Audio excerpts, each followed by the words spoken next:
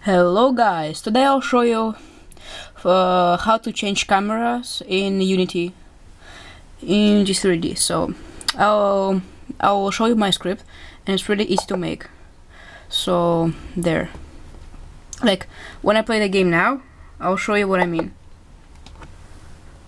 So I have my game, so if I press 2, you see the camera changes. So if I put 1, so I press 1, it goes back normal. So I'll show you how to do that. That's really simple. Yeah.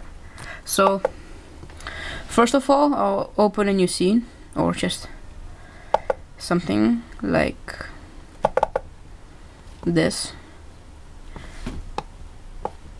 and I'll find one of the things. And for now, I'll delete those. And for now, you should approximately have this.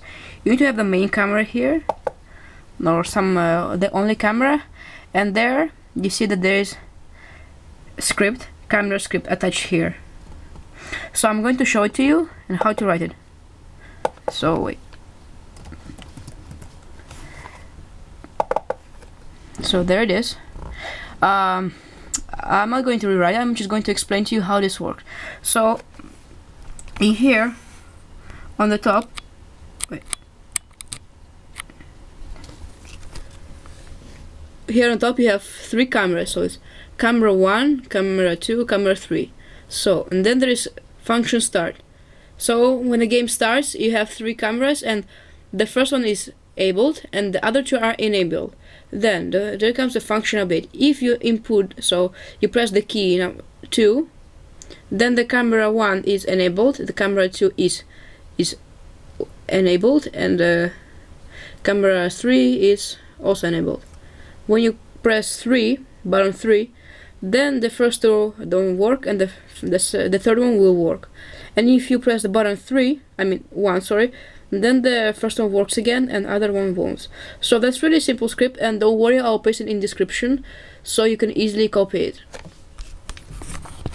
Now I will show you how to attach it to the game. So first of all, you need to duplicate this camera. So duplicate, I'll rename it to main camera 2, and duplicate one more time and call it main camera 3. So main camera 2. You don't need this, so remove component, remove component. So now you have 3 cameras, and in the first one you need to attach the script here. You need to put the script in there in the first camera. So then here you have 3 cameras, and you need to put on camera 1 you have the main camera 1. For camera 2 you need to drag main camera 2 for camera 2, and the third camera 3 for 3. Now you need to adjust them. So like main camera 2, you can also have the thing called smooth follow script, and you can make a distance not 12, but you can make it like 20, and the height to 15. Yeah, now that should work. In main camera 3 it also had a smooth follow, and I'm going to delete this one. I'm going to do something else. So remove component, and I'll do something else. I'll make smooth look at. Yeah, so now it's like a bit different. Smooth like a target, so it's like my car 1, and yeah, and I'm going to put this camera, I'm going to put it in the corner of my scene. So I'm going to put it here. Yeah. So now that should work. So let's hit play and see what happens. Yeah, so here we play, there we move, we shoot everything.